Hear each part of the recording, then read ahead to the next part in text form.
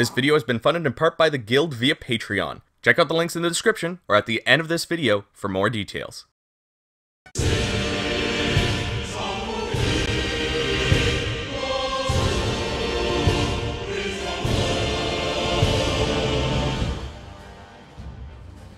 Hello everybody, my name is Gildart and welcome back to another Musou Pros vs. Cons review. I don't know what it is about these Warrior spin-offs that involve other companies' IPs, but Koei Tecmo seems to always pick the franchises that I have no pre-existing knowledge of. The only ones I had any pre-existing knowledge of were Gundam because of Gundam Wing, Hyrule Warriors because I played Ocarina of Time and Wind Waker before it was released, and Dragon Quest Heroes because of 8 on the PS2 back in the day. Other than that, I only read a few chapters of One Piece and Shonen Jump, and played Fire Emblem Heroes before we got a Warriors release. So I wouldn't say I had much knowledge of those. The ones I had absolutely no idea about were Arslan, Fist of the North Star, Persona, and the star of today's video, Berserk.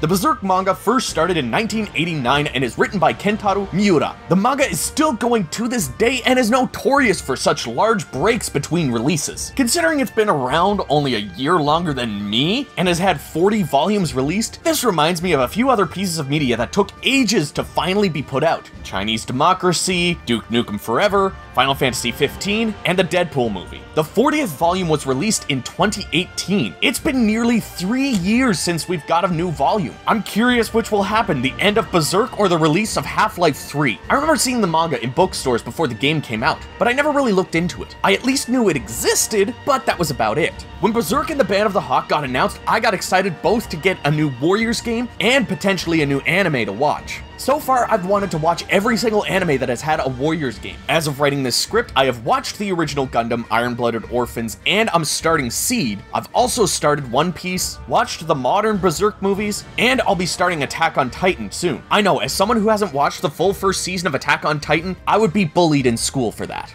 So how is Berserk as a Warriors game? Well, before we get into that, don't forget to give this video a like, subscribe for more, and of course, leave a comment with your thoughts. All of these interactions help this channel get pushed to others in recommendations. Now, without further ado, let's find out if this game is worth it with the first Pro. Alright, time to blab about my favorite thing to start reviews off with, the f***ing graphics.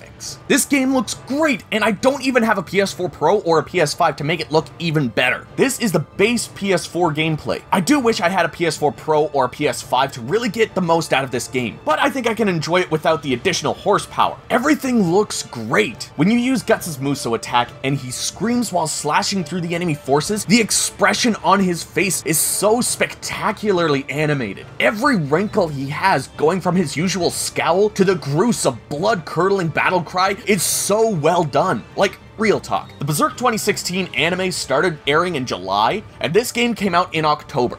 How in the hell does this look a million times better than the anime? I'm so glad this game didn't try too hard to emulate the art style of the Golden Age movies or the 2016 anime. When you play this game, it feels like its own entity, separate from any other adaptation. The more realistic art style blends itself well into the Warriors gameplay. It reminds me of a darker version of Dynasty Warriors 4. I would definitely pay for a Koei Tecmo produced Berserk series. Just start from the beginning. I know we've seen the Golden Age done multiple times, but I'm willing to watch a full 3D series if it's done by Koei Tecmo and in this art style. Especially if they take what they've done with their games lately and put a little bit of that Koei Tecmo flair into the designs. I imagine it'd go over much better than what we got with 2016. Like, how can you compare the two? Even the background environments of this game look better than the main characters of the anime. How do you f*** up your main characters so bad that the video game based on you has trees that look better? Con! The first con is probably going to be the biggest issue I have with this game.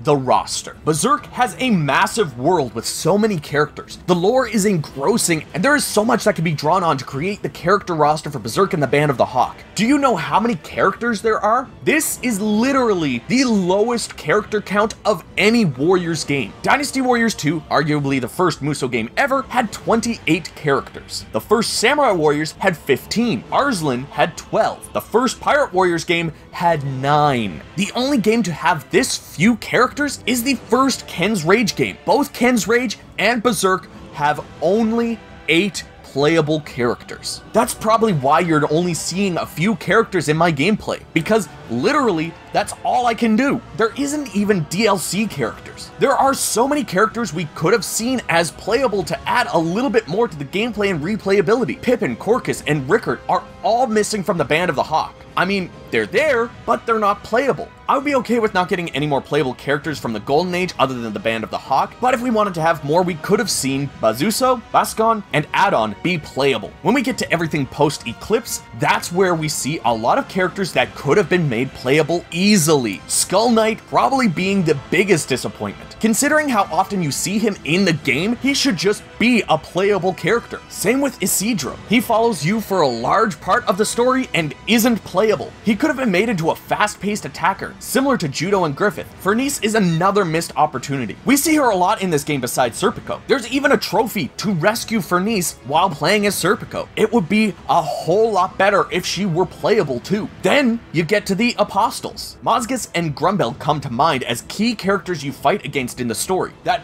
obviously have movesets that are unique. Why wouldn't you try to have them as playable? Sure, you might need some tweaking to add some attacks to make them fully playable, but considering how much work it would have taken to make these characters playable, and they didn't do that, very, very disappointing.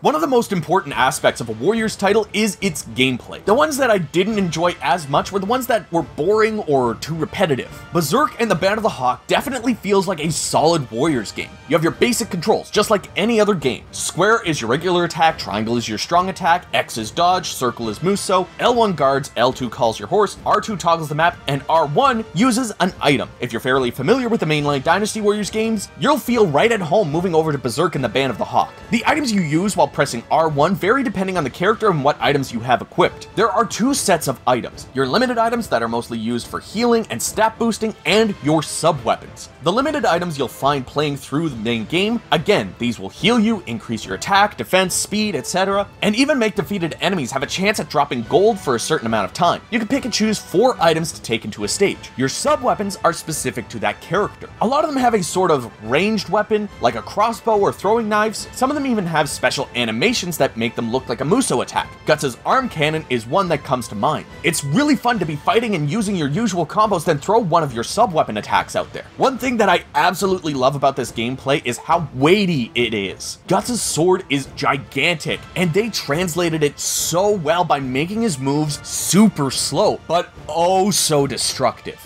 Though the sound effects of the sword sound like synthesized pots and pans, they actually help with the atmosphere. The dark tones of the story and the bleak visuals of war carry over into the sound design and gameplay. It may not be the first Warriors game with blood in it, but this game does it so well. It never feels like it has blood for the sake of just being edgy. It has blood because this is war. This is an invasion of demons. This is what death truly looks like. And with the weighty feel and the classic controls of the gameplay, it feels like that classic Warriors fun. I compared it to Dynasty Warriors 4 before, but I really meant it. When I was first playing this game, I felt like I was being reintroduced to the Musou franchise. I instantly felt nostalgic, even though I had no recollection of Berserk, and the visuals of the combat are a dark and bloody variation of the more modern Warriors games. It's almost like it's a great mix of what we love about both classic and modern Musou titles. This next con is something that I absolutely can't understand. Like I said, Berserk and the Band of the Hawk was released in October 2016. The horrendous anime series was released in July of 2016. We didn't get a dub of that until much later, but we already had a dub cast that was used in a pre-existing Berserk property, the movies. The Golden Age movies were dubbed in 2013, which gave us a cast of great voices. I actually recommend watching the dub. This world has a very European feel to it. Hearing the voices in English just makes sense to my brain, but for some reason, they decided not to dub it. Like, at this point, Koei Tecmo should have some connections to English dubbing studios. Sentai Filmworks published both the anime for La Corda d'Oro and Atelier Esca and Logi. Neither were dubbed, but we know that Sentai does that. They have also worked with many IPs that have been dubbed through Funimation: One Piece, Arslan, even Attack on Titan, and Fairy Tail, none of which, for some reason, received a dub from that studio. It doesn't make sense to me. Funimation has the movies on their streaming service, or at least they have the second and third, so why wouldn't you use that dub cast? A good chunk of the lines you could probably take from the anime rather than having them writing and re-recording new ones. Lines cost money, so it can save money as well as time to just take them from the movies instead. This would also be great considering they use a lot of the scenes from the movies in the game, so you could just take the dub instead and put it into the audio. I still think it would be good to have that option for Japanese voices in case someone just doesn't like the dub, but I think the amount of people that would use the dub is greater than the amount of people who wouldn't. Like, I'm literally watching the movies right now while I'm writing this script, and I keep getting distracted because the scenes are so well acted. There are so many people, like me, who complain about being lost in the action when they're trying to pay attention to the story. I'm sorry, but I can't read and kill at the same time. Yes, I have ADHD. Yes, that makes it easier for me to multitask. No, it doesn't mean my brain will register and retain the information it reads while I'm trying to wipe out several hordes of enemies in one swing. There are a lot of little things that I enjoy about this game that I need to mention. Like always, this is my time to go about a bunch of things that I just have to compliment. These are mostly little things that won't take up a whole pro section, but need to be mentioned nonetheless. Like how the story follows the movies and manga beat for beat. If you find the 3D animation of the movies too off-putting, then playing this game would be my solution for you. If you're a fan of the Berserk series and you want something that's really good to play and go over the story of Berserk, then you need to get this game. Spoiler alert, if you want to experience the story, I would recommend skipping ahead. This game starts in the Golden Age, just like the movies. Guts is a mercenary who gets hired by Griffith and the Band of the Hawks after losing a one-on-one fight. There's no mention of demons, magic, or anything else. You eventually fight Zod and start wondering if there's something that you're missing in this world. Like, this is the event that makes you think, maybe I don't actually know what's going on. As you continue and learn more about every character's aspirations, Guts finds Griffith talking to the Princess Charlotte when he says he only considers someone a friend if they are truly his equal. Someone who follows him will never be his friend. This leads Guts to leave the Band of the Hawk after winning a one-on-one battle with Griffith. This is the key point that starts down the path of everything going to shit. Griffith goes mad from essentially losing for the first time in his life and losing something he genuinely wanted. He goes and bangs Princess Charlotte, gets found and arrested. He is then tortured by the king. We have a time skip of 1 year and Guts finds the Band of the Hawk again. Finding out what happened to Griffith and learning his location, Guts agrees to rejoin the Band of the Hawk and save him. When they find Griffith, he is starved. He no longer has any muscle or strength to speak of. They cut out his tongue and severed every tendon in his hands and legs. He will never walk or swing a sword again, let alone command an army. Corrupted by all of this, finding his Behelit, the Egg of Kings, he begins the events of the sacrifice during the eclipse. Guts and Casca are the only ones that find their way out of it. Casca is broken by being raped by the new powerful Griffith. Both Guts and Casca are branded. The brand bleeds and burns at night, luring demons to their whereabouts. Guts is looking for a cure for Casca, and that leads him to fighting nearly every demon in existence. And that's pretty much the story. You know, really feel good things. It starts you with the story of friendship and then rips every little good feeling away and leaves you a broken shell of your former self. I love Berserk.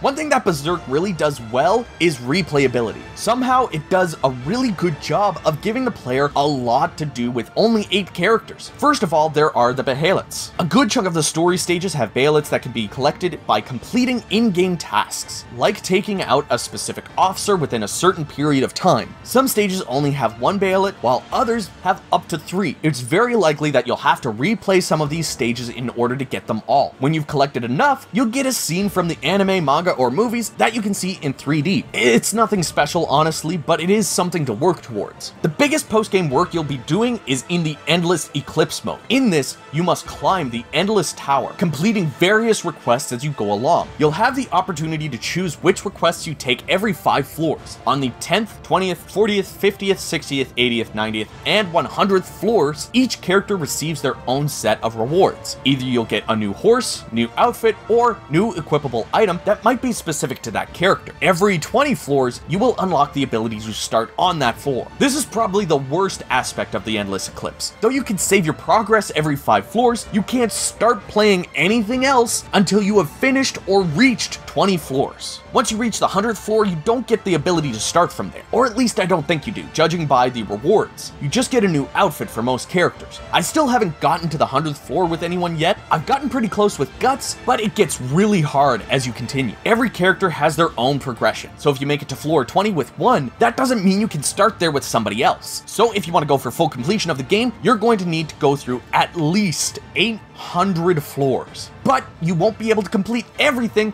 with just 8 playthroughs. There is a wide variety of stages and requests per floor. You'll need to replay sections in order to unlock them all and get all the Baelits. Yes, there are Baelits in the Endless Eclipse. The main difference is that you won't be expected to do a certain task. Instead, you'll need to find warrior demons hidden within the stage. I say hidden, but they're usually shown to you as ripples on the map. Some requests can only be found by certain characters, so you are required to play through every character's Endless Eclipse, likely multiple times before you reach 100% completion. Yes, there is a lot to do in this game, and I feel like I've only gotten about halfway there.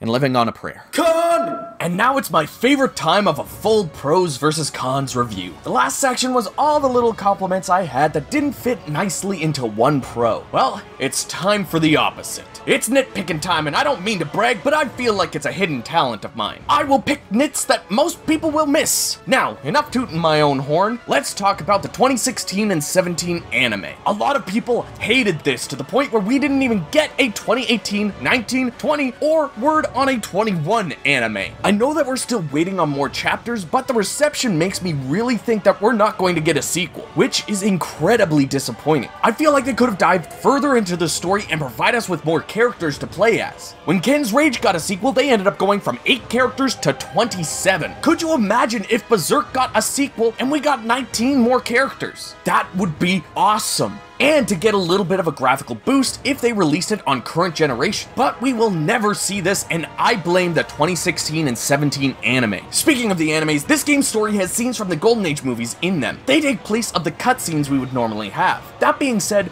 we still get in-game rendered cutscenes, and I honestly don't like this. The contrast between the two visual styles can be off-putting at times. With Arslan, the cel-shaded gameplay matched well enough with the anime cutscenes. But with this, it just looks so off. It would have been better to have all of the cutscenes done in the in-game models. I'm not going to suggest that they match the game's visuals to the anime movies because I feel like that would look much worse. Can I also mention that it's weird how some stages are literally just one-on-one fights? Like the battle with Guts and Griffith is just one stage. I feel like a good chunk of these one-on-one battles would be much better to have at the end or the start of a full stage. Like I feel like if you're replaying stages through free mode, these stages will either be an annoyance or they will get skipped entirely depending on what you want. I personally never replayed these stages in free mode because I already had the Baelits from them, so I just never re-experienced those parts of the story. And although I'm cool with that, I think it would be much better to have them as part of the end of a stage or before it. I also have to complain about the DLC. Why would you put DLC into this game if you're just gonna half-ass it? Similar to Arslan, we only get a couple of costumes and stages. The odd costumes we get don't really add much. We do get a couple outfits for characters like Guts, Griffith, Casca, and Shirk, but there are characters that are just left out. Why didn't we get anything for Judo, Zod, or Wild? I haven't downloaded the stages personally because usually they're just a disappointment, and I don't really feel like playing them until I've completed everything else, and I just need to level up my characters. There is so much they could have done, like give us DLC characters that would have added to the story and giving them a few stages in the packs to give us more reason to play as those DLC characters. It would have been cool to see some Musou crossover content, like a Lubu style costume for Guts or a Sun Sheng Sheng outfit for Casca. I don't know why they don't do this stuff more often. It's a rare sight that I want to see. Then there's the pre-order DLC for Guts and Griffith. This gives both a gold outfit and a white for Guts and a black for Griffith. What's sad about this is just how obvious the color palette swap is, especially with Griffith. The feathers that fly out when you attack are still white. Just a little level of detail that could have added to the costumes. But they didn't do that little bit of work.